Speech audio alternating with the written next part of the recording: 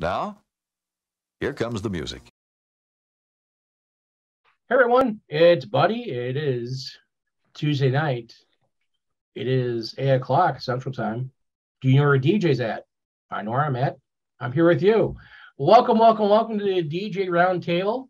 Hopefully we get some people in here and to Twitch. If you have not done so already, go to Twitch, find the channel, which is TBM Productions _Buddy. If you're watching this in the replay on YouTube, you can watch it live on Twitch. And I'm here. Of course, Matt has been away for a little bit because he's been crazy busy. And we're also having another honored guest here today. Sir, we go ahead and say who you are and where you're at and where you're from and about your DJ service. I'm Shawnee D. My name's Sean DeChico. I'm out of South Jersey, and I work for a company and do mostly weddings, anywhere from 50 to 70 weddings events a year. And I've been doing this since I've been working for the same company since I was 16. I'm 28 now. So I've been doing it professionally right around 16 is when I started getting paid. So, and I did house parties for about 2 years before that, before I got picked up. So, but thanks for having me on. No, thank you for coming here. And as always, again, Matt, we miss you, man. I hope, you had a touch of the COVID, like I had a touch of the COVID. Glad to see you've come back from it and you've been rocking and rolling every time we talk. And again, we all talk offline quite a bit about stuff. We always share information. And that's why I love this show, because we share so much information with everyone out there. We want to make sure that, we're current with everything. We talk to each other so we know stuff's going on. And unfortunately, Matt, with his scheduling with customer meetings and so forth, has not been on here for a little bit, but I'm glad to have you here tonight, bro. I'm glad to have you here. I appreciate it. And again, Johnny, I appreciate you coming in tonight. Thank you so much. And love to have you at wherever you want to come on. You're always welcome to here, sir. Talking about a little bit before the show, we started the show, we were talking a little bit about YouTube and about YouTube algorithms. And Matt, you were talking about your plays on YouTube going down. And I know, Sean, you have a YouTube channel, of course, and you have people watch. I watch your YouTube channel as much as I can, and as well as Matt's and a few other great DJs out there. And it's always good information. I see both you guys are similar in YouTube as far as videos for your gig logs. You show the setup, you show what you do, you show everything that's going on, and people dancing, having fun, and enjoying themselves. And one of the things I want to ask both you guys, have you seen a decline in your views? Or I know Matt was talking about decline. Have you seen a decline, or have you seen about the same? I thought at first that maybe it was the thumbnail, but I'm still getting the same click-through rate, which is about 15%. So 15% of people that see my thumbnail click on it, which according to Nick Spinelli, anything above 10 is really good. So I'll take it. But I'm just seeing like less views in general. And I guess the first one that it showed up on, I posted on the week of DJ Expo, and I was like, okay, well, that makes sense. It was Monday night of DJ Expo week, like everybody's there. But then like the next two did a little better, but just not as good as my videos usually do. And I don't care about the views. Like, it's more for clients to see what I do. But at the same time, like, I spend a good amount of time editing these things and putting them together. And like, I'd rather just spend an hour or two making a really nice 10 or 15 second reel and putting it on Instagram and have it be seen by thousands and thousands of people versus, spending 3 hours on a YouTube video and putting it on my computer, airdropping it, uploading it, adding a description, adding tags, and spending all that time for 500 views. So, I mean, I have a YouTube lister on my website, so like they could see like the most up-to-date gig logs, but maybe it could be because I removed my like Linktree. I used this other one called Drum. It was like Linktree, but now that Linktree is a lot prettier, I think I'm going to get Linktree back and use that. But maybe that's why. I don't know. I just, the views just weren't, they're not as big. And it's the same thing was with Instagram. Like some of my past reels didn't do as well. And now one of them's like blowing up because it's being suggested in the algorithm. All these people from India are, it's all like Arabic writing, or I don't know what it is, but So you're cornering the Indian market, the South Asian market. Cornering the South Asian market, apparently, because like the past 30 likes in the past 2 days have all been on the latest reel, and somehow it's hitting just. So that's the thing with reels. The audio sometimes, like, even it trends, but it's up to Instagram whether or not you like hit the algorithm just right. Because one of my reels that was like super viral had like 14,000 views and 1,000 likes, and it was like confetti hitting at the right time to a Kesha song, and it just blew up. But like other ones, on average, I get about 3,000 views on a reel and 150 likes, which is good. But it's when I go to my gigs now, I have 2 tripods. I film the whole thing vertically, and then I film the whole thing horizontally for YouTube, and then the vertical I do so that I could post my stories and stuff on Instagram the day after when I have a chance to go through the content. But with reels, you kind of have to be a little bit more strategic and go around the room getting the footage. You can't just have the camera in one spot because it's not as dynamic looking. But I'm also DJing and running lights and emceeing. I don't really have time can't really go out into the room and capture stuff. So it's a struggle. Getting content is a struggle, but yes, it is. Yes, it is. It is hard. Shawnee, how about you? What have you seen with YouTube? Yeah, I mean, I definitely noticed like a little bit of decline. I didn't really know what it was. I figured it was maybe algorithm or something like that. And I mean, last year we were trying to put out one every week. And then the guy that I had that was shooting and editing for me, like went to go film a documentary in like Ukraine or something like that. And he still hasn't been back. So I had to find a new guy. So then I wasn't putting him out for a little while, and then kind of get him trained up and figure out how we were going to do it, and then teach him how to edit. And now we're starting to move. Now he's sitting on like 5 gig logs right now. So he's getting better at it. But yeah, I kind of decided it was better to try to delegate that stuff instead of, so I'm not focused on it, so I'm 100% in the event as much as I can be. Now what we're doing is, so I bought like a professional, like a $400 gimbal. And that's what my assistant last year, he had like a nice Blackmagic 4K camera. So we were shooting on that. So I bought him the gimbal so he could use that, because he was just getting started. Like, he didn't have a lot of money. And so now I'm teaching my new assistant to be able to use the gimbal. I have a DSLR, like a Canon 80D. It's not great, but it's not bad. So we were shooting everything. I could tell you, both you guys, as far as the look of your videos. And again, I do, and I'll be honest, I have a Galaxy S20, so 2-year-old Galaxy, and they have a decent lens, decent, camera. I edit on here, but you guys, the look of your videos, both of you, are just awesome looking videos on YouTube. It's phenomenal look of it. It's like, man, I want to get those shots. Now I know why. $400 gimbal. Or an iPhone. Yeah. Well, I use the GoPro Max for my last like 6 or 7 videos, and that does pretty well in low light. But you have to put the tripod behind the speakers, because a lot of the problems we were having, the kinks we had to work out last year, was that the sound clips, whether you're using like a gimbal or a DSLR or something like that. So then we got the special microphone for the DSLR that takes like -10 decibels out of the sound. So that helped a little bit. And, it's just trying to get that audio not to clip, to where you can put it in Final Cut. You can always turn it up, but you can't fix, peaked audio really. So I'll be right back, guys. That mirror ball in my last gig log was not mine. Okay. I don't have mirror balls, so I'm dropping that off of my storage unit to somebody. Come on back in. Not a problem, dude. We got our business to take care of. Come right back. All right. But yeah, again, look for the video you guys do. Both you guys do a heck of a job. One of the things, one of the chatters have come up here, DJ Diablend, which is down in Australia. Mm-hmm. Real great guy, Kurt. He's an awesome DJ down in Australia. He was saying that gig logs are dying. He said, "Yep, YouTube is a waste of time. I'm over it." So it's one of the things that he is saying in the chat, that YouTube is kind of a pain in the rear end, especially editing.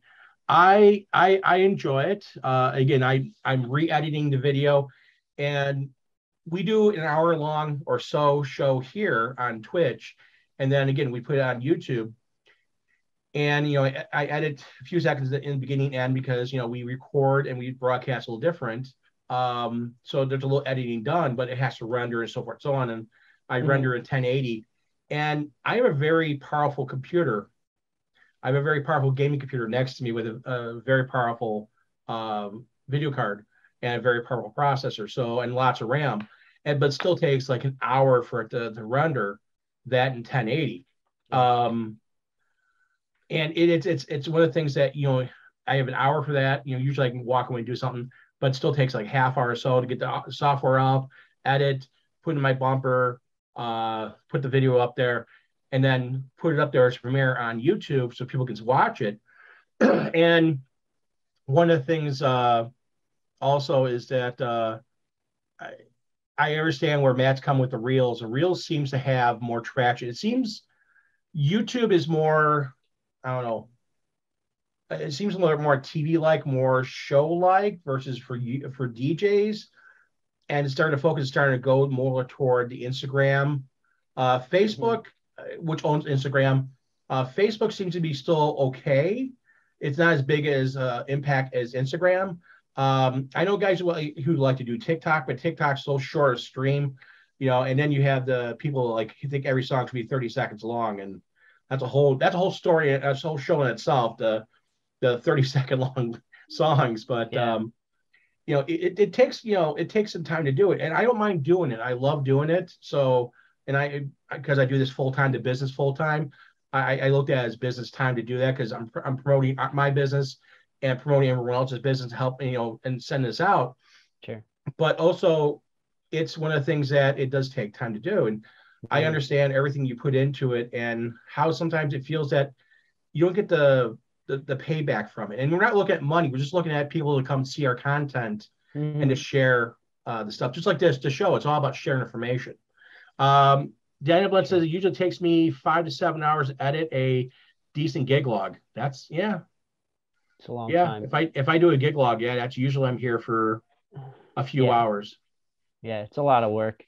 Yeah, I was doing it at first, like my first 15 videos or so, I was doing it all myself, but it was like 3-4 hours a night. And then I have a full-time job as well. And then I have a young kid. So it was like, I really wanted to have more time to spend that time to be able to practice, a couple hours a night. So that's when I started delegating it to trying to find other kids that were, willing to do it. And you yourself being a family man, you want to spend time. I know you have a young child, and you want to spend time with them, and this is the learning time for them to nurture and stuff like that. My daughter is grown, and actually, my wife and I were grandparents. So when we have our granddaughter here, it's about nurturing and trying to educate her and have her understand things. So if I'm streaming here, because I chose to stream on Twitch here for music video, so I come up here and DJ because I have a very large music video collection. And I do have weddings. I do have, music video. I put a TV in front and run music videos. But, I like to keep my practice, keep, sharp. And, we all work one way or another, practice or have weddings. We all want to keep that sharpness. But, when I'm up here and she comes and wants to see, I explain everything to her. I want her to understand what's going on. And again, it's about education. I want her to know her alphabet. I want her to know her, mathematics. I want her to be able to read. I want her to write, you're typing or handwritten something, that's important stuff. And that's important to have that. And sometimes, again, taking that time, like, again, Kurt over here saying, 5 to 7 hours, you have someone, you're lucky you have someone you can still hire to do it, but you still got to proof it, upload it, so forth, so on. I have to communicate with them, still spending time with that. Plus also your regular job, plus the DJ business, plus, everything else, I'm sure the wife is also saying, hey, we got to do this, honey, because the honey-do list never gets shorter, always gets longer. Right. Yeah. But it amazes me. And I hope that maybe things change for YouTube for all of us, because I really do enjoy YouTube. As my wife would say, she goes, "You're addicted to YouTube." I'm like, "Hey, it could be worse things to be addicted to, like Yeah. like adult sites or something like that. But YouTube, okay, you can go down a rabbit hole very quickly, especially following food channels or following car channels or following whatever channel. You Yeah. stumble across unique stuff. Oh, garbage trucks. Oh, I'll watch this. Yeah. Right. Okay, channel my inner kid, but it's one of the fun things that part of life is those bumps. And again, YouTube does sometimes come up bumps. The one of the things again we were talking about before is your display and how you set stuff up. I will say you and Matt both have awesome displays. Just Thanks. you're out there in front. You're in front of your gear. We were talking before. You have one booth. You have two booths, depending on what is going on. I'm sure. Hey, what's up, DJ Fire? There's two booths you have, and you have two ways of doing things. And we're talking a little about the bun booth, how easy it is to get into certain locations. You have another one that you actually got to cart in to locations. Yeah. And I know a couple other DJs, great DJs, that have the DJ booths that are on wheels and cart itself in. The one thing I have to ask is, if you had to make a choice and you had to go back and look at what you bought, would you rebuy each booth, or would you just buy one and stick with one? No, I would definitely do what I did. So that's a great question, because I go over that all the time in my head, because last year I really took a leap of faith, and it was right after, COVID was coming back, and a lot of people I was talking to were like, well, what if it doesn't come back the same way? And I made a big jump, and I went out and I got a trailer and extra speakers and more trusses and TVs and cases for all of these things. And it was kind of a little bit uncertain, but I had a lot of faith that I was going to be able to pull it off. But I really love spinning on turntables. Like a couple of years, like I've always used. Well, I started with I had my first set was a pair of turntables when I would do what was your first set of turntables? They were the Stanton like 32s or 38s. Like they didn't even have like enough torque to scratch, but like I think when I got into it, I probably seen like DJ AM on MTV or something, because it had to be circa 2009 or something, right around the time he died. And he was like, yeah, like DJs can make a lot of money now. I'm like, oh, I want to get that. So like I asked my mom for $500. I got some cheap turntables and a mixer. And they basically sat, in my basement, and I'd go down and play them every once in a while. And then when I got into high school, people found out I had them, and they were like, yo, why don't you bring the turntable? So we did that, and it was crazy. And then almost every single weekend through high school, I was doing house parties, and they just got bigger and crazier. And then some of them made the paper. And then that's when the DJ company figured out about me. And then I'm like, oh, I can make money. So from that point on, my weekends were, open. So every job that I ever worked, it had to be, hey, I need off this weekend, every single weekend. You know what I mean? But yeah, back to the equipment. I think it was definitely great, because so I'm in South Jersey. So I'm sure you've heard of like SE, Jason Jani, Nick Spinelli. Yes, they're out. Jason Jani, yes. Yeah, there's a lot of people in he's with Jason Jani, and he knows a lot of people at Disc Jockey News, does stuff Disc Jockey News, and a lot of people at Disc Jockey News I'm friends with. Awesome group of guys. And if you guys are out there watching this, you have not gone to the Disc Jockey News channel, go over there and make sure you also show both these other great DJs love too, and go to their channels and subscribe to their channels. That's the other important part too. Subscribe to their channels, watch these great gig logs, watch his stuff, because even watching the gig logs, you learn things. But yeah, I know who he is. You're that southern, you're in the Philly area, and Atlantic City area, and yeah. Well, so I'm South Jersey, and they're like kind of more North Jersey, and the markets are very. I think sometimes we kind of cross paths as far, but for the most part, they're North Jersey. I'm South Jersey, and the market is it's way different. So down here, the accents are different too. The accents are totally different between like up there they have a New York accent, and you have more the Philly accent.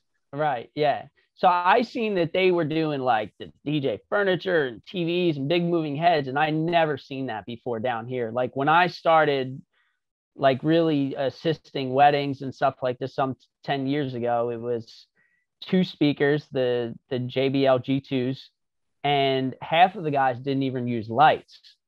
And I'm like, well, I'm bringing lights to house parties. Like, why aren't you guys bringing lights to, weddings and stuff like that? And that's, all you had to do was just be a good enough DJ, and you just came and rock it. And like everybody basically had the same setup.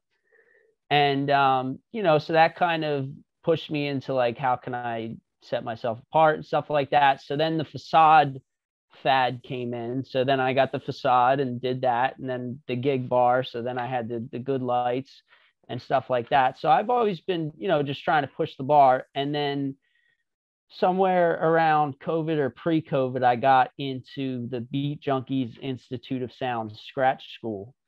And I went like head first into that and the Red Bull 3 style and trying to learn how to really, really mix on turntables. And then once I got good enough, I was like, well, I want to do this, but if I'm behind a facade, like nobody's really seeing they don't know if it's a pre-mixed set or this or that. So that's when I decided to go towards the DJ furniture route. So I really enjoy, spinning turntables, but what buying all that equipment allowed me to do was kind of set myself apart from a lot of the local DJs who are great DJs around here. But I was just the only one who had, you want 2 TVs, you want 4 TVs, you want 4 moving heads. I got this, I got that. So it kind of shook everything up a little bit. And I was able to offer the bigger package and the more flashier packages to, bigger clients and things like that. So, it's taken me a lot of places. So, but there's a lot of kinks that you had to work out in the beginning of like how to go about it, how long the setup takes. I mean, when it was just a controller, 2 speakers and a light bar, you're in and out in 20 minutes, 25 minute setup to when we go to the city. So there's a lot of big venues in the city that we work with. And if I'm doing a 4 TV package there and I'm coming with the trailer, I got to get there 7 hours before. It's going to take us 3 or 4 trips up of the elevator. Somebody's got to stay with the car to make sure nobody touches anything. And then we would have to figure out what to do with the trailer. So at first we were taking it to the Home Depot parking lot in South Philly, which was 15 minutes away. So that adds another hour. And then we'd leave it there, come back, set up, have to go back and get it at the end of the night. And then what we started doing was going to the open air parking lots, backing the trailer in, and then parking the truck. It's $100 for parking a day, but the cost of doing business. And it's a lot of setup time. And if I have 4 TVs and all these cases and stuff like that, now I got to bring an extra 2, maybe 3 guys to make sure we can pull it off flawlessly. So there was a lot of things that maybe I thought would have been a little faster. It took a little longer. I mean, now like my basic package we can do in little under an hour, about an hour, but we still get to the venue 3 to 4 hours early. And with the trailer, you got to drive a little bit slower. You always got to account for like a flat tire or something like that. So, there's just a lot of things that go into it, but. And that's one of the things that you're kind of similar to me. My wife works with me. She does the coordination time management side. And we have a couple of people who work for us, a couple of employees. And they're DJs and they're also grips too. So they can, spin for a while if I want to take a break, or if I need to, gotta use a little boy's room, it can go and they can cover for me, most of the part. And, even like we had one of our employees with us this past week in the picture I showed you our setup, because we did ceremony in one room at the other end of the facility. And then we had that room. And then we also had a Gobo projector, had set that up. So it takes time. And I understand that 2-hour, 3-hour window you want to get there. And again, you're doing more TVs. I have 1 TV, and 1 TV takes me, 15, 20 minutes to do 1 TV. I can imagine 4 TVs on 4, sticks or in 4 totems, and Yeah. trying to do that and running HDMI cable to a hub, and Yeah. I understand totally, and that's a lot of work. Moving heads, which moving heads do you have? Which one do you have? So I have the Suave 140 SR hybrids, Okay. and then I have the smaller ones that I just use for spots. If I'm doing 4, are the Suave 155s. I have the So, Chavez 360s in white, yeah, as yeah, you they're saw. nice. Yeah. Very nice moving heads. They're just Chavez needs to figure a better way to connect them to the base plate, and the base plate has one screw in the center, All right. and it likes to try and spin as you're trying to put it down. I actually found what works best is actually a pair of pliers, because when I used my fingers, I put too much pressure on them, I would bend those little brass little thumb locks. So I actually use a pair of pliers each one. And it just takes time. It's easy. Once you put it on there, you get it all lined up, put it down, and lock them. It's not bad, but it just takes time, because you gotta take your time doing each one so you'll bend stuff. And Yeah. I feel there should be a better way of doing it. And the other thing, you have all your equipment's all black, right? You don't have a lot of white equipment. Your bun booth's white. My bun booth is black, but my hover board is white. Okay, okay. I'm getting messed up. Yeah. Yeah. Okay. Yeah. But you have some white stuff, some black stuff. Your moving heads are all black, right? If I remember correctly. My moving heads are all black, but I'll interchange the scrims depending on what kind of setup I'm trying to do. If I'm doing more black, if I could flip the facade to black, or to white, whatever I'm trying to make it look like that particular day. The one thing I have with my Chavez, and which I hate, I bought the Chavez cases, and if you have Chavez, you get the Chavez cases. They're form fitted. Yeah. For the lights, they're very very tight, and you got to put them in a certain way or they don't go in. Right. Yeah.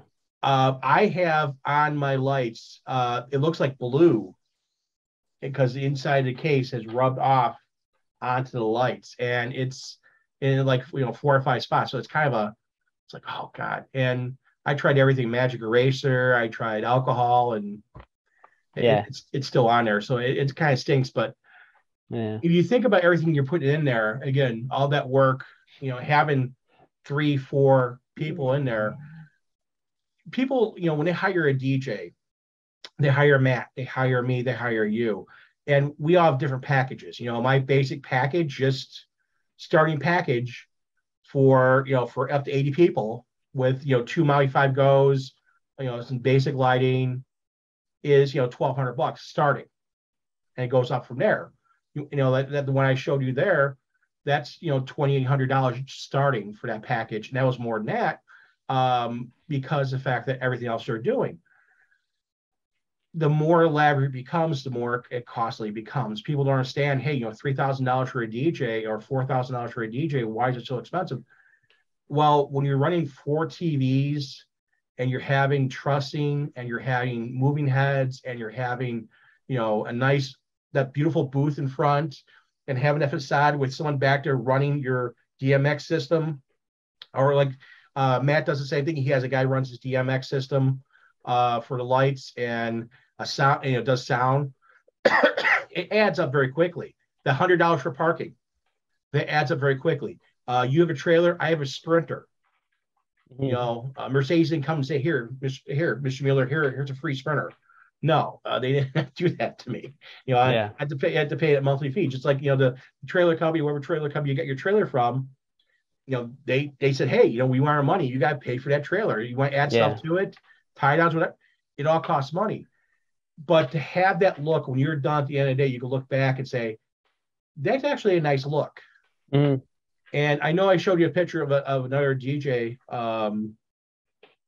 that also, how his setup was to mine. And again, I don't know what he charges. I don't know what he does, his experience, and so forth, so on. It's like, again, you see that, and it's like, okay, fine, great. And I understand if he has different packages, and that's his basic package, that's all they paid for, I totally understand it. That was his high-end package. It's like, okay, and again, that's what he feels is best for him. That's what he feels best for his business. I just feel that you, Matt, and I can't say me because I don't think I'm the same level as you are, but a few other DJs take that extra step to get that beautiful presentation. And that for that beautiful presentation to have that beautiful look to have at the wedding, to have that focal point and having everything, it just takes time and it just takes that money. And you, as well as Matt, and again, there's a few other DJs come to mind. Rick Webb also does it too. A few other guys do it really well on YouTube, as well as, in the real world. And you look at the setups; those setups right there, it just takes time. And Yeah. people just need to understand that that's the reason why that you're a 3,000 or 4,000 or 5,000 DJ versus a $500, $600, $700 DJ. Right. Now, let me ask you this one. When you talk to clients and you deal with clients and you're doing the wedding planning, you're doing music, do you use an app or do you use, do you use like Excel? What do you usually use to pull that information from the customer? The company that I work for, they use DJ Intelligence. So they go in and, they do the whole planning form and the music form. And then once I get it, then I call them or whatever and go over everything with them. Usually it'll be an hour phone call or something, depending on how, detailed they are. Some clients are super laid back and they're like, we trust you, play these 5 songs and you do the rest. And then other clients, you really I try to just dive into what their vision may be, and then go a little more detailed on the music. Like, well, if guests are asking for requests, are you okay for me to take them? If the crowd seems like it's going this way, are you okay? If I go in this direction, would you rather more 2000s hip hop, or would you rather take more of the EDM route, or a little bit of both? Or do you want more of the classic wedding stuff? So I try to figure out, because I feel like every couple, or at least bride, has some form of vision in her head of how she wants to go. So, I have to remove myself a little bit of like, because a lot of times you want to go and just do your thing, like as if you're doing, but you, with a wedding, you have to kind of take into consideration, what they want, what will work. And, I think every wedding's different. Really. Yeah, and that's one of the things that I've heard plenty of times, and I totally believe it. Tracy and I both believe it for our business, is that we do 100 weddings a year. We don't do a one wedding 100 times, so every wedding is different. Yeah. Every step is different. Everything is.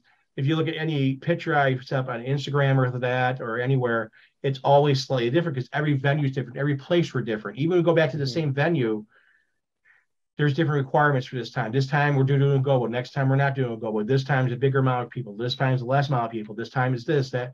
There's always a variable there, and customizing for each couple is important. Mm-hmm. And DJ Devlin says looking into a roll in and roll out booth this year to save on setup.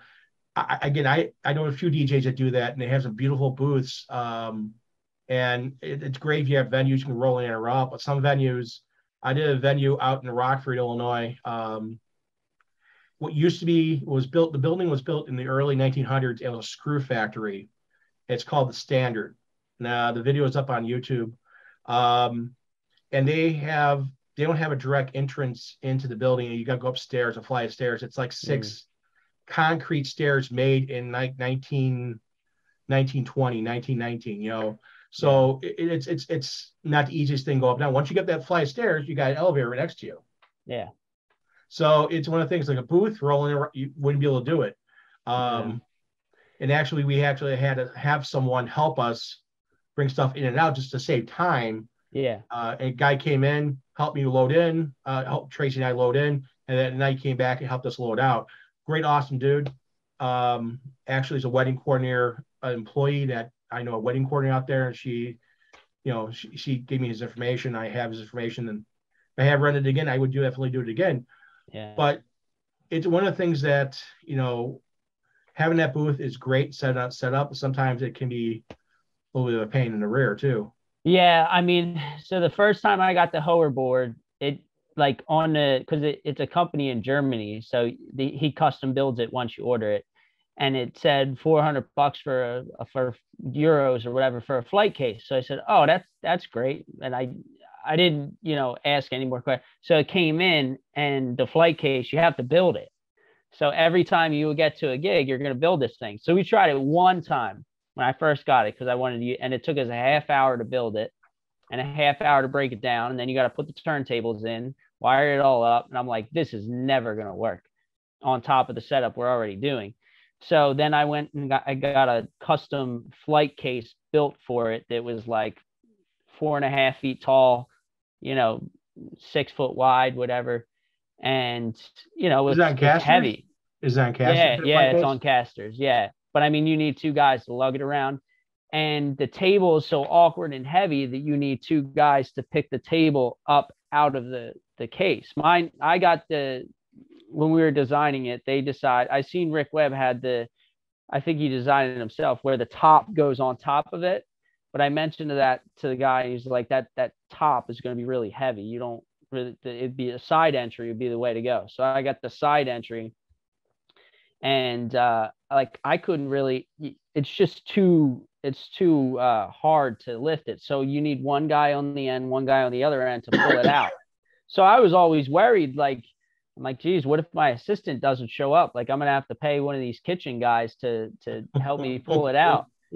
So, we learned that. And also the S9 mixer, which I'm actually getting ready to push my S11 into the hoverboard. I just got to cut it out. But it only has the 1 microphone port, and there's only 1 gain knob, so it's not great. So anytime I was using that mixer, I would run into an external mixer, and that's what I would have behind the facade. And then I'd have, my whole rack and everything, microphones back there. So that's 1 extra thing you have to set up. Now with the bun booth, I got the SRT 1000 in there. That's what he recommended would be the best one, because it's only 13 pounds. So it's real light when you're trying to put it in the case. It packs up in 2 bags. You can fit it in the back seat of a car. So that was great. And it had 2 microphone ports. So if I didn't want to set up the preamp's pretty decent. So if I don't want to set up the whole rack and the facades and the lights behind the facades and all that, and I just want to come in, booth, 2 speakers, lighting stands, then I can do that. So see, I'm one of those guys who relies on everything from the controller itself. Now, I started when I back in the early 90s on 2 turntables. Those were always my friends' turntables. So yeah. They all had Techniques. So I did, the old Techniques turntables, and I went and bought a mixer, a Sony mixer, which was not really designed for DJing. It was a regular audio mixer. It didn't have a crossfader. And I got rid of that pretty quickly, figure out that you need a crossfader with turntables to make it work better. And I've always learned to DJ with the crossfader. So I adjust the volume, but I don't DJ with the volume knobs. I always do the crossfader. And the one thing I learned when I got my first controller, which was a Denon HT2500, I'm back. The mixer was a separate mixer, 19-inch mixer. I still have them. Is that crossfader to me is very important, and having the right stuff, and just try and keep things light as possible. I have it sitting there. I haven't brought it out yet. I use an SX2 as my main setup. I have a pair of CDJs and 2 900 Nexus CDJs and 900 Nexus mixer. I've had for quite a while, and I have an SX2, and then I have sitting in my living room. My wife is kind of mad because she's like, when we're gonna put this, take this out, because it's sitting here. We just bought it. I have an XZ. So I have it in the case or everything. I'm like, it kind of reminds me of my CDJs. It's bigger, and I've seen a couple guys with that in a bun booth, and I'm like, okay, SX2 or 1000, SX3, 1000, it's all about the same size, a little different setups. I'm like, okay, fine, great. Those are not heavyweight when they're outside the case. The actual unit itself, 12, 13, 15 pounds I can see that. But when I say SX2, I'm like, that's a little heavier, and that bun booth gets a little bit bigger because it has to go deeper because the unit itself is so much bigger because they look at stuff. And I'm like, that seems like a little, for a bun booth, it seems a little too big, and I know Joe Bunn does a heck of a job with engineering and designing that. And he is a DJ as well, because again, he's on YouTube and he goes out and DJs. But the thing is that I feel sometimes the bun booth can be a little bit cumbersome in certain situations. Now, again, you're lucky that out of the pictures I've seen and the videos I've seen, you have lots of room. You have a big room in a dance floor. You're usually not stuck in a corner. Like, unfortunately, this past weekend, I was stuck in a corner, which was not fun. That was not fun. But that, to me, that bun booth, I think, gives you some, and the other, your board, just gives that freedom and that look that's nice. And then have everything tucked behind the facade, I think is a great thing. I also don't do a separate mixer. I do everything out of the controller because the sound I feel and the microphones sound good. You have 2 mic inputs. You EQ them right. Get good quality microphones. Yeah. Good quality stuff. But I know a lot of guys go from a controller into a mixer and then out to speaker systems.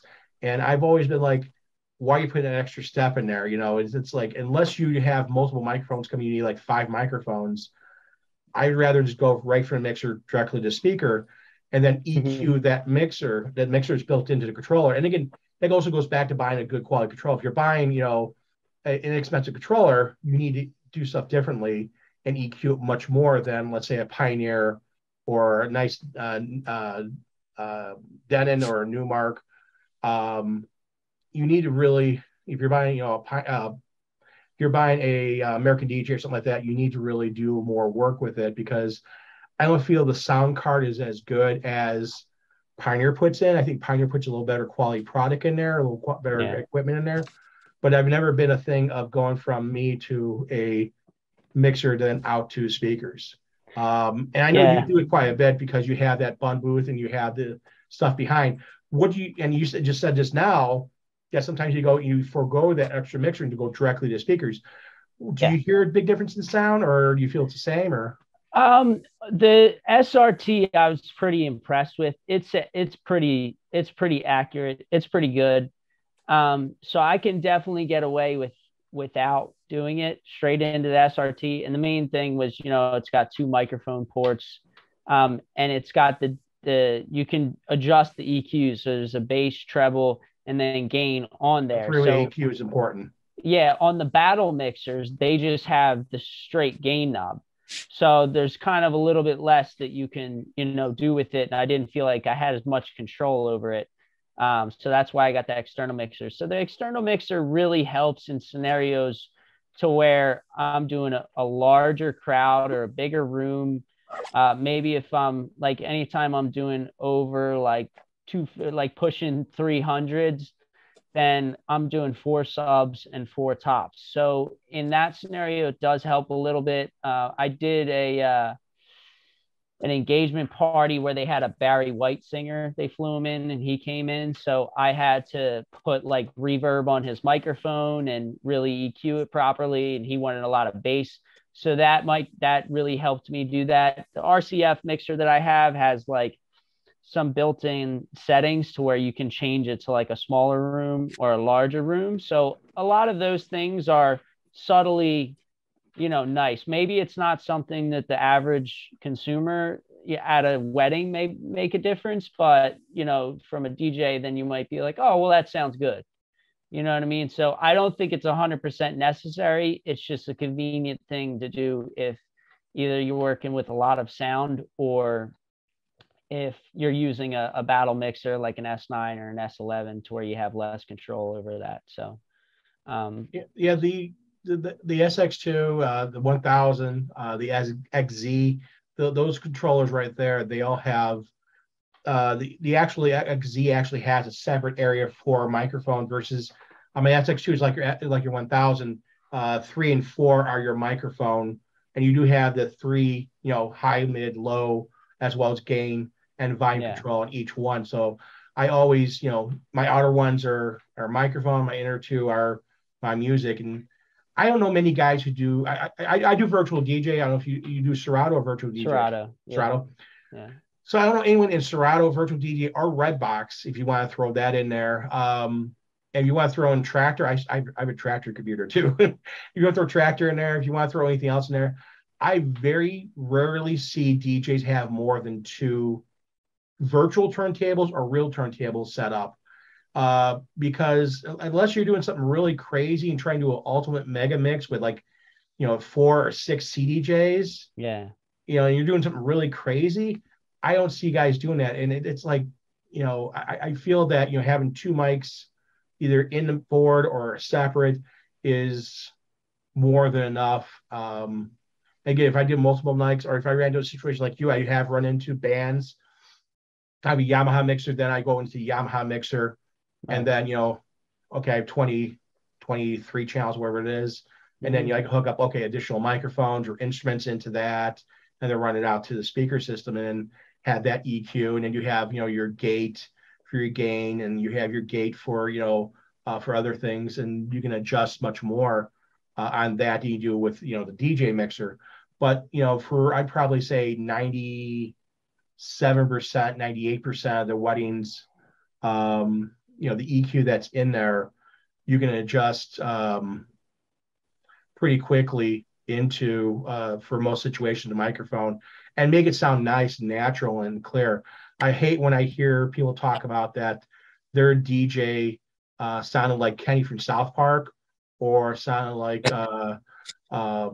that they had no highs and they had this muffled noise, or they had the whine going the whole time. I always listen to that stuff. And I think as a DJ, you are part sound engineer, because you are not just mixing songs, taking songs, doing beat matching and checking keys and trying to see what works, and having your mind, okay, if I'm doing this song, then I can go in this song, then I can go in this song. Okay, you kind of thinking like 3 or 4 steps ahead in songs, but also you kind of also change sometimes EQs and stuff like that. Sometimes you I like to do personally, like Shop and Dance with Me, when that bass drum starts kicking in, I turn the bass up a little bit for it to give a little more emphasis upon that, so people hear that and they start clapping along to it at that back part of the song. And when he gets back, and the drum goes away, you go to Shop and Dance, I turn it back to normal and go the rest of the song, that extra 30 seconds. But doing some stuff like that, adjusting EQ on the fly like that, I feel that as a good DJ, you should always be checking and making sure that it sounds right coming out. The sound should always sound really clean and good. The bad part I see a lot of times, you have guys who I call knob turners, and there's tons of video on YouTube of guys just like they're touching knobs every 5 seconds, go to make it like they're doing something. They're really not doing anything. Yeah. If you're going to touch a knob, you're there doing it for a reason, because you need to adjust something. And we all should be adjusting, when we need to, but not just touching knobs I still feel touching a knob just to touch a knob, make it look like you're busy, means you're a good DJ. To me, a good DJ is someone, again, I've seen your videos, I've seen Matt's videos, is having that right flow of music, the right option for music, and programming and understanding what goes with stuff. I don't never have a set playlist. When I go to a wedding, I have, I use Vibo for myself for my wedding stuff, and I get the sheet, from Vibo, and I go through and I pull the music for the client and get everything together, pre-ceremony. Like, this is what ceremony. I have 2 right here I got to work on. Pull all the music and stuff like that. Get everything all set and look at everything. But it's one of the things that I feel that having an understanding what the music is, and understand the flow of stuff, and make sure it sounds right, because different genres of music sound different. If you get some of the stuff from the 60s and 50s, they're not digital, and the thing is they need a little help. They need maybe a little quick, a little high, or maybe pump up the mid a little bit, or maybe take down the bass a little bit because they're too bassy. Yeah. And you had your singer there who wanted more bass and more reverb, and that's the important stuff to understand this stuff. And again, that's why I feel that part of the thing being a DJ, a good DJ, is being also a little bit of a sound engineer. I wouldn't say I would go into and engineer a whole music track and do a whole band, like, get some cool band to come in, like, Foo Fighters, come in and engineer their track. I couldn't do that. But Sure. taking the music that they did, I'm going to use them as an example, the Foo Fighters did, and making sure your guest, your customer hears that song natural and it sounds just like they were there live. That Dave Grohl and his friends were there live playing it and doing it justice, I think is a very important thing. Yeah, for sure. Definitely. So when you go through I'm back, your by the way. day, well, I'm sorry, what? I said I'm back, by the way. Yeah, you know, picture though. Your picture's off. Oh. There you go. There he is. There he is. When you guys go and set up, I'm gonna hit Matt real quick here because he just came back. When you set up for your gig, I've asked this before. What is your practice song that you always use to listen to the room? I use Boom by Tiesto, and yeah, Boom by Tiesto, because it has great vocal. Well, if you use not vocals, but it's got a great build and it's got an excellent kick on the bass. And I use that, and then I'll test vocals with Hold My Hand, the Lady Gaga song, and also Harry Styles' Sushi for a Music Restaurant, because it's got that ba ba ba ba ba, and you could really like hear the clarity of the speakers with that, and it's got a nice kick. So those are my three, and then I'll just throw on some like Laser Beam by Ray Volpe or Ray Volpe. It's a EDM track for if you really want to get nuts, but those are mine. What about you, Shawnee?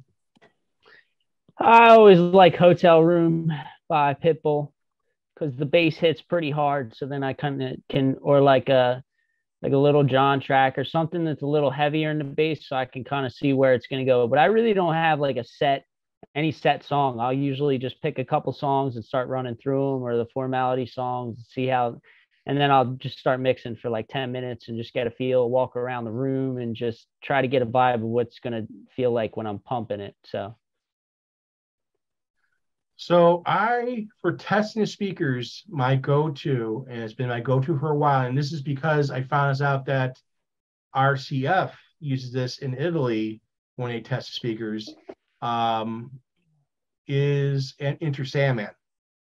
Oh yeah. Because you have, guitar in the beginning, you go into a bass drum, and you have vocals, and you have heavy guitar, which you have a bass guitar and a regular electric guitar, and gives you that. And it's done before compression, so you don't have that digital compression hiss, which you get the newer stuff. Right. Then if I'm going to like a warm-up mix, I'll do a little, usually I do Cascade and Deadmau5. I'll do probably that. I'll also go into I'll do Concrete Angel. I'll do a couple like EDM kind of style songs just to get my warm up, stuff that I listen to, stuff that I like, and just get that warm up feel. But Hotel Room Service, that's a good one right there, because that bass right from the beginning just kicks. And I understand why Matt also does like a sushi restaurant one from Harry Styles. That title has tripped me up. It's like, wait, what? But you also have, you look at songs like Billy Joe, sings from an Italian restaurant. It's like the same kind of concept, I guess, for 2022. You gotta have that. Yeah. But it's one of the things that having that song that you go to, that music you go to, and listen to the room and see what is transpiring. I feel that is a great way to set up, because not only you're testing your equipment, you make sure everything sounds right, but also you're ensuring you're set for success. Saturday, when I was doing the first test, I was listening to music and I'm like, it sounds muffled. It sounds off. It sounds horrible. And I'm going through checking my connections. I'm like, okay, I'm going to restart my computer. Virtual DJ, Serato, they all do the same thing. Sometimes the software just wants to go, hey, we're going to play a game today. We're going to play hide the highs or hide the lows. So I restarted my computer, started back up, sounded perfect. I'm like, okay. And those are the things, the reason why you want to do that and practice, a little bit before the guests arrive, just to make sure stuff works right. Mics work right, everything works right. So when you go to use that stuff, you know the green light's on the bottom of the microphone or whatever microphone you have. I have Audio Technica, so I have the green light in the bottom. When that little green light's on, I hand the microphone to my wife because we share MC work. So we actually split the grand entrance. So she actually does the grand entrance, comes back to me for cake cutting, and then she goes back to introduce people for speeches and hands the microphone. And then I do all the rest of the speeches the rest of the night, doing, daddy, daughter, mother, son, and first dance. So we do things a little different here in the Midwest. I know you guys out there, you come in and you do the first dance right away and the cake cutting right away and get it out of the way. Here we do cake cutting after the grand entrance, speeches, dinner, and then the special dances are after dinner. So every area's got a little different area, a different thing. I know out west, I hear it all the time, their cake cutting's later at night. Yeah, ours is for the most part. Yeah, our cake cutting is as soon as they come in. Or it's like a non. Like a 9 o'clock thing. Yeah, ours is a non-event. Yeah, ours is always an event. Cake cutting, they don't even go on there. Yeah, they come in and get introduced and cake cutting. So it's like, but really? I hand that microphone over to Tracy and she's talking. I want to make sure she knows. She sees the bottom, it's green light. She knows she's on, she's not muted. She's ready to go. And as soon as she gives me the shake of the head, the volume's up, it's keyed at the board, she can go ahead and talk and sound clear as precise as possible. Now, I always love it when dad wants to talk and take the microphone, drop it down and trombone it down to the middle of the stomach. You tell him not to. And nothing you can do about that. Yeah. So I'm gonna ask one last question for both you guys. We're coming toward the end of 2022. This is fall official because Labor Day weekend was this past weekend. And I know, Matt, you're in like 5,000 degrees out there in California, and the Southwest is baking. We were talking to a client that is in Las Vegas. They were like 110 degrees, 115 degree weather. DJ Mikey Mike, who is retired DJ, but still does stuff. He just had his daughter's wedding. He's in California. He's in more toward the LA area. His wedding was 115 degrees for his daughter. So yeah, they're baking still out there, but we're starting going to fall. I want to know from you guys, what do you see in your market? Because every market's a little different. What do you see your big trend is going into fall? So Shawnee, what do you feel is your big trend? Well, one thing that I've really been noticing is a lot of people are going away from formalities as far as like, they want to cut the parent dances short. They want to cut the first dance short. We don't want no bouquet, no garter, no cake, nothing. I think over the last few years, I've been noticing that people kind of expect more. Like you have to do a little more and your setup has to look a little better.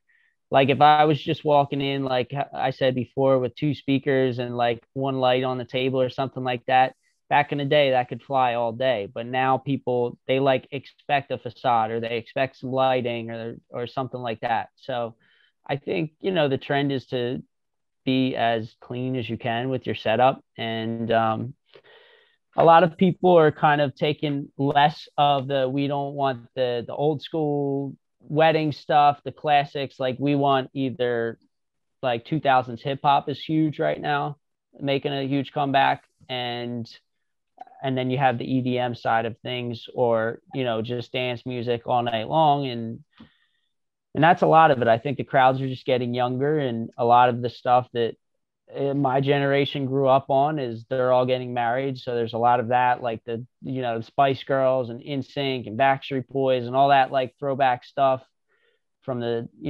2000s, 2012, like there's a lot of good music in that time. So a lot of that stuff is still relevant. Some of the new remixes are, still relevant. So, just keep trucking.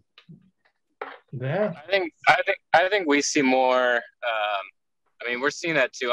I think over here, as odd as it sounds, like the setup doesn't really matter, which I've never been of that mindset. I think that you should always look presentable and have a beautiful setup. But, I had a couple weddings I did one wedding this weekend I was photo booth for, And I mean, the guy just used a banquet table, set his mixer in a coffin case on top, had 2 speakers, and nothing taped down, nothing gaffed, you know, bunch of ugly looking lights on a stick, but he had the whole place rocking to some Persian music all night long. So like, you know, and I don't know, he probably didn't get paid as much, but I think out here, I'm noticing more of like decor styling. Like we're seeing like boho chic, like Coachella. I don't know how to describe it, but like boho chic is like the thing out here, and like that very rustic kind of look. And yeah, I'm seeing a lot of like the 2000s, and a lot of like my couples are the couples that like are my, you know, I'm 31. Am I? Yeah, I'm 31.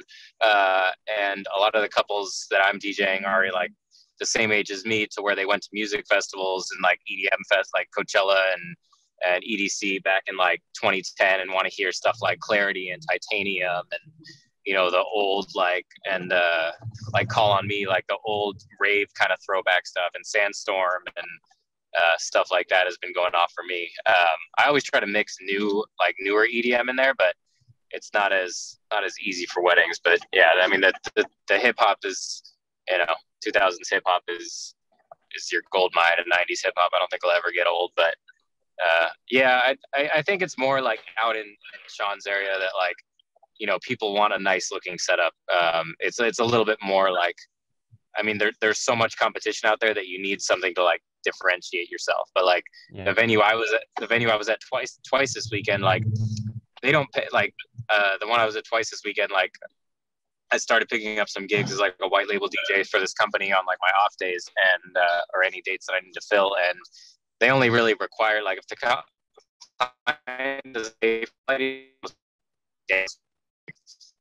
bring one little, what they call a blinky light on a table. Okay. And I'm like, I don't want to make this look shitty.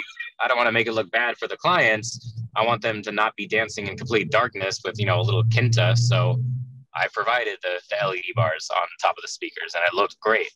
And it, you know, took me 10 minutes. So I don't know, though. I think I'm seeing a lot more a lot more interest in my sparklers. Like I'm getting, those are like almost automatic add-ons now. And photo booth. I know some people on YouTube think that like photo booth's dying. Like that's like gold mine for me. Yeah. I bought the photo booth in I think April is when we first started using it. I bought it in March. First used it in April. It's already paid off, and it was like $7,500. So you know, paying something off in under 6 months, I think is shows that the photo booth is not going anywhere. Yeah, and that's the important thing. You invest money in stuff. You want to make sure you get a return on investment on that stuff. We're seeing a lot of. I've had a lot of people want a single with like, I don't know if you saw my story a couple weeks ago, but they wanted like black and white or color option, like where the user could choose, with just like, instead of a designed print, they just wanted the full 4x6 with their little like monogram on the top left. I've had a lot of clients ask for that lately, like where they just want a single print, because they, you know, the photographer is going to take pictures with all the guests, but like the guests aren't going to get those pictures. Whereas like they take it in the photo booth, and ours is a DSLR, so it looks really, really nice. People have something that they, you know, people are giving away frames and their little goodie bags or whatever. So yeah, that's, photo booth's been a hit for us. But yeah, I don't know. It's California is always California. People are obsessed with Coachella out here and everything Coachella likes. So it bleeds into weddings. You live in the neighborhood, and you're not too far away from Hollywood. And you know, those people in Hollywood love they love that pomp and spectacular stuff. So you got you got a bunch of Ferraris parked in front of your venue. You're going into DJ, and you don't expect it to want to be very chic and very very cutting edge for design out there. Then you want to reevaluate yourself as a DJ out in that market. And just like out east, you know, in your area, you have to be aware of what's trending in every area. And same thing here in the Midwest, we're seeing a decline in the amount of, you know, garter bouquet toss. And this Saturday, the wedding, the bride can't have a cake, so there's no cake cutting, and that's fine and great. And you know, I've done weddings today. Did the special dances, so no daddy, daughter, mother, son, or first dance. I was talking to Jay Brennan, and he's talking about one of the weddings he had. His bride and groom did nothing, and all they want to do is they don't even want a grand entrance out of or announced during cocktail. They came into the room, and he goes, I'm going to use generic names here. It's, ladies and gentlemen, bride and groom, Bob and Sue are here. That was it. Mm-hmm. They walked into the cocktail hour. And I think that's very elegant of a design. It's kind of like, you're suave, you walk in, kind of like a James Bond kind of feel. And again, that's the uniqueness about that wedding he did. And he is just like, us, you customize it for the client. You make sure the client gets exactly what you want. And you were talking about before how the bride has this vision of their wedding. They've been dreaming about their wedding for a long time. And grooms do too.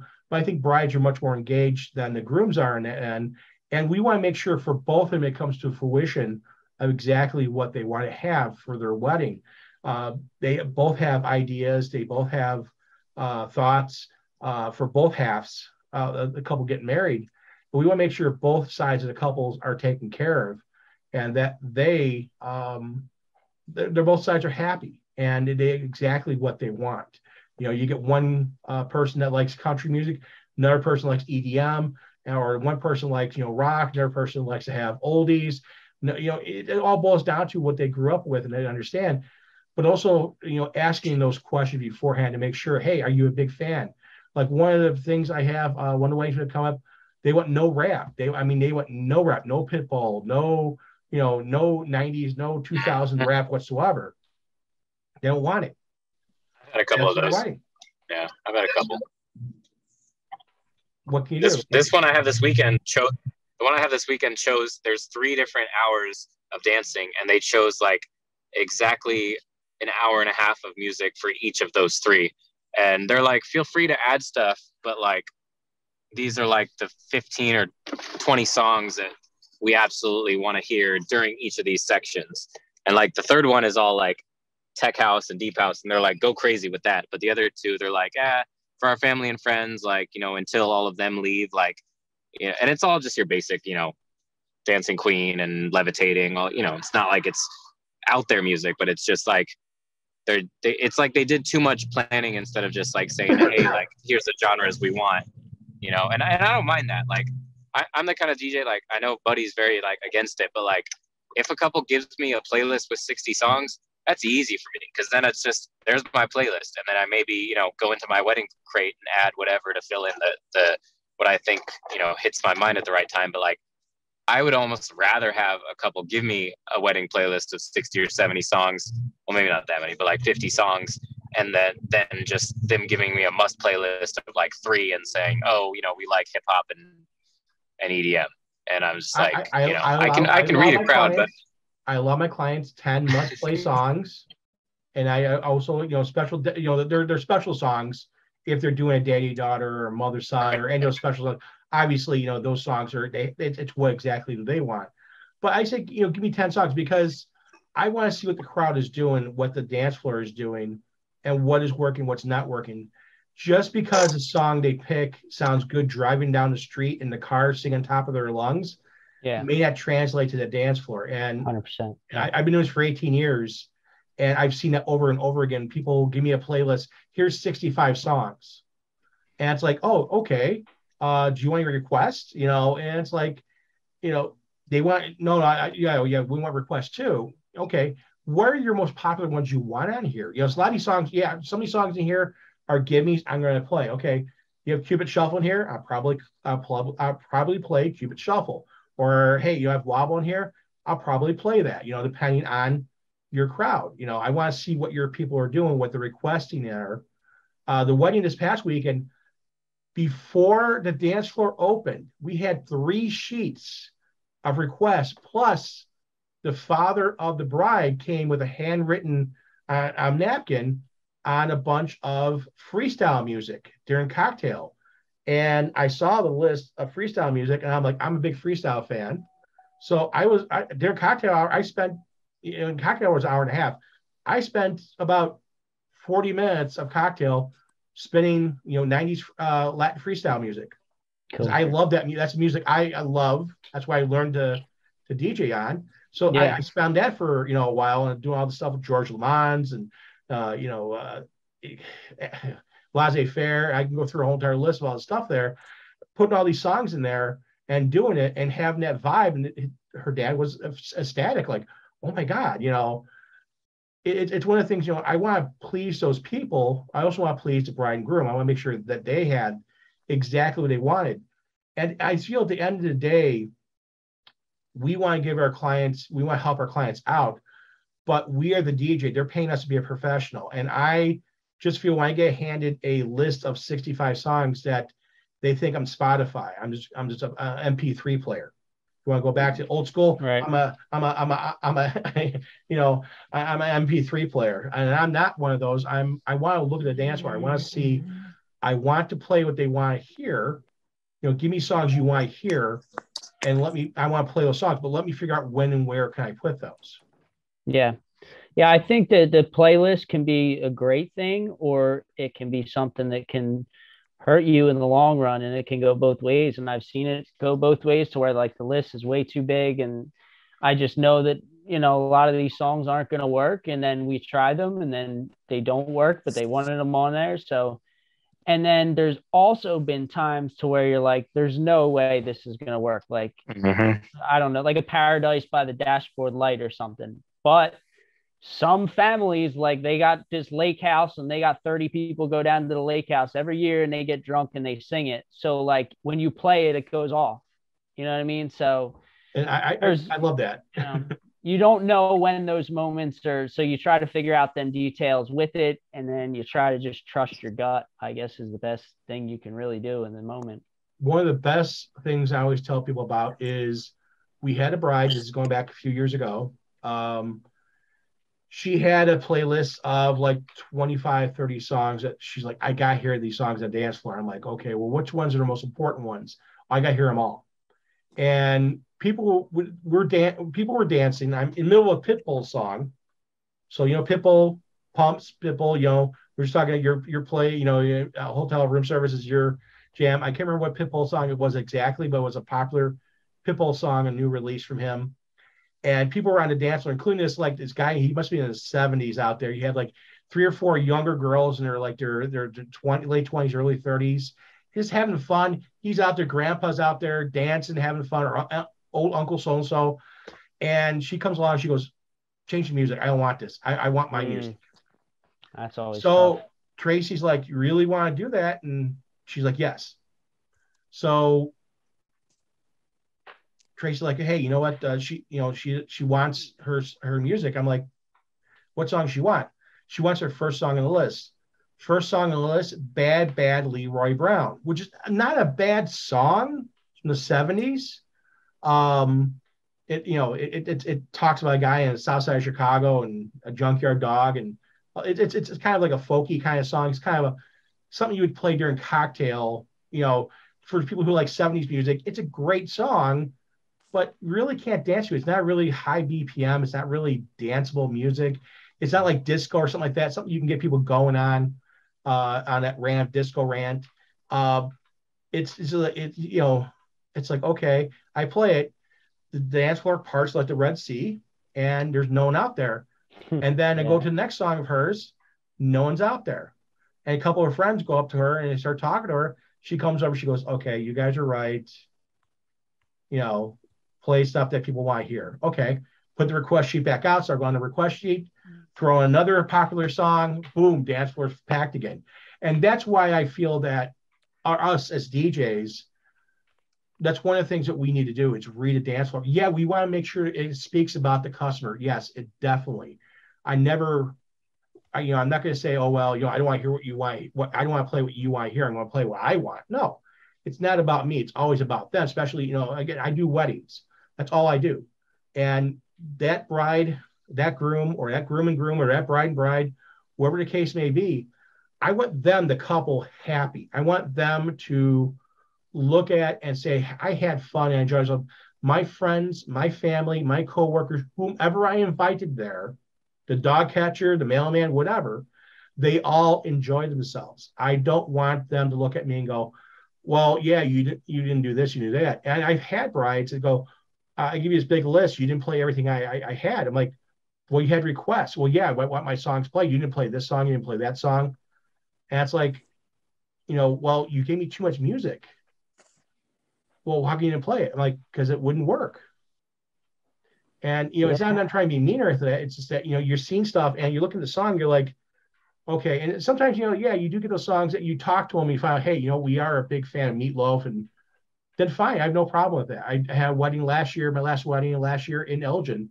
They're big Meatloaf fans. We had, 5, 6 people singing along, other people dancing along and singing along to the song. Probably had, half the people a little bit later on, but probably half the people there were out there singing and dancing, having fun with it. I have no problem with that. Yeah. But, having it right, like when you first start, I also don't want to alienate people either. Right. Oh man, we went through a lot today. I can't thank you guys enough to be here tonight. And I appreciate you guys coming in here and spend some time. Matt, thank you so much for coming in tonight. I know you had some stuff to get done. Then you just got done, you're trucking along out there in California. And Johnny, I can't thank you enough for coming in for the first time. And again, I hope to have you back here. If you want to be a regular, please, just tell me what you want to do, man. That's entirely up to you. And I'd love to have you back here again. You're an awesome guy. Love your work you put out there. Matt, love your work too. You guys do some really good stuff out there, and you really are great people out there showing some great ways of doing things. And just love the fact that you come here and share some of those information, those brain nuggets, those mind nuggets that you have, and just share a few of them here and there, and make everyone here a little bit better of a DJ. And hopefully down the road, just we can go back and say, hey, you did this. Oh, hey, I did this. Oh yeah, it's a better way of doing something. That's the thing. That's the ultimate goal of this show. Again, if you guys are watching it here on the replay on YouTube, you could watch it live on Twitch. We're on twitch.tv. You can look for TBM Productions _buddy. That's TBM, so Tom Boy Mary Productions _buddy. And you can follow me on Twitch on there. And I do DJ on there, do music videos. If you have not done so already, again, go to their social sites on everything. They're on Instagram. They're on YouTube. They have great stuff. Contact on both. You on Facebook too, both you guys? Yeah. Yep, Facebook. So your social media, you find it. I know some people will do TikTok. You guys are doing TikTok. Your social media, normal social media stuff. Make sure you follow them, find them. If you can't find them, DM me on Instagram. You can send a message through YouTube. I will find them for you and send a link to you so you can follow them. They have great stories, great things to follow, beautiful weddings, beautiful events, beautiful parties they do. And watching those gig logs, watching that stuff, you can learn a lot. You can see how stuff is hidden, especially cables. As DJs, we always try to hide cables as much as possible. And having that beautiful bun booth out front and run those cables behind and make sure it's hidden, that guests don't see it, no one sees it, and it's hidden. Beautiful stuff. That facade hides a lot, which is great. Our hidden little secret behind the facade. Don't look behind the facade. I don't have time to tape down the cables like Sean does. I don't want people to see my legs or anything behind the table. Everybody does things differently. Again, I have my tape, my DJ table with the scrim on there. Everybody's got a different way of doing things, and that's a great thing about this. Is all about little differences. But I want to thank you guys for tuning in tonight. Thank you all for watching. And if you're watching the replay, you want to come in, go always chat. And DJ Dynablend, thank you. And DJ Fire, he said he couldn't be in. He's having a problem with wisdom tooth. I hope you feel better, man. Hopefully you're back here next week. Other than that, you guys enjoy yourselves. Be safe. My pleasure. Thank you, buddy. I appreciate it. Take it easy.